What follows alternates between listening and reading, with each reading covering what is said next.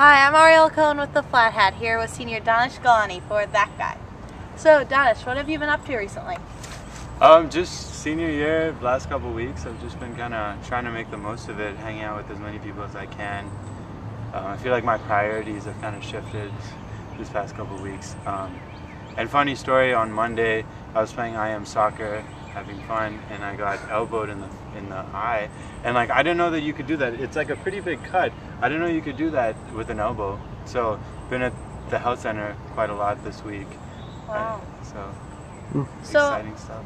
So besides IM soccer, what other kind of stuff are you involved in on campus? So I play club soccer. I'm involved with a lot of cultural organizations. So the South Asian Student Association, the Muslim Student Association, the Filipino Student Organization,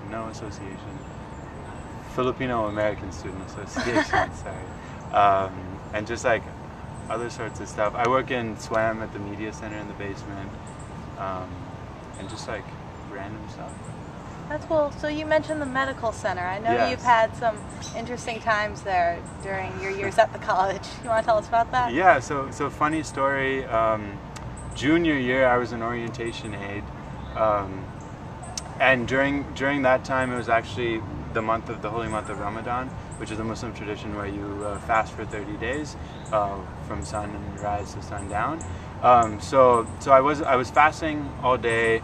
That's no water, no food. I was doing orientation stuff, which I don't know if you guys know, but is very, very taxing.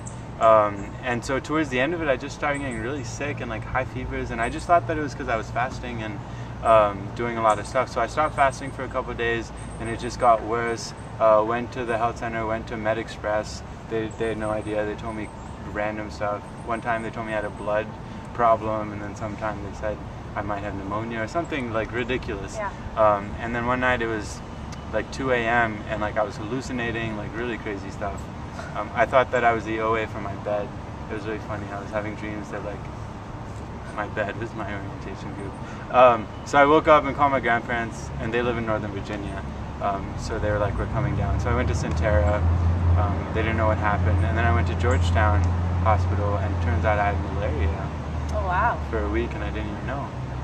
That's crazy. So it was pretty crazy times. That's cool. So you are originally from Pakistan, right? So can you tell us how you first came to the college? Yeah. So my elder brother came to William & Mary. My mom is from Virginia.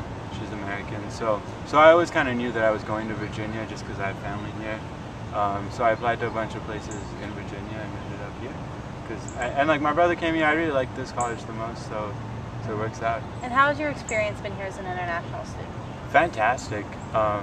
I spoke the other day at Admitted Students Day about exactly that, and I think what I enjoy the most about William & Mary is like the community aspect and the inclusivity of William & Mary students. And like the first couple of weeks of school was it was awkward, it was weird. I have some embarrassing stories.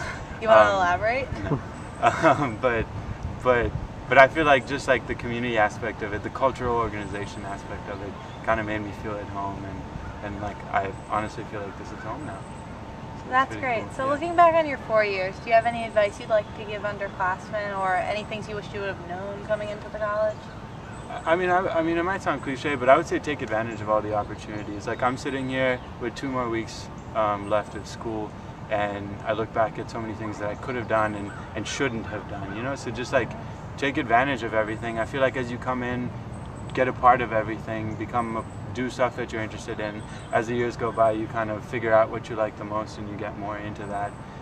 And then by senior year, I feel like you're kind of defined as one person through something, you know. So, and that's what I enjoy the most. Get to know everyone, do as much as you can, and you'll never regret it then. That's great. And so do you have any plans after your time here at the college? Yeah, so I accepted at IBM in DC, so I'll be doing consulting with them, federal consulting up in DC. Thank you so much, Danesh. We really appreciate it. And if you have anybody you'd like to see on That Guy, email Flat Hat online.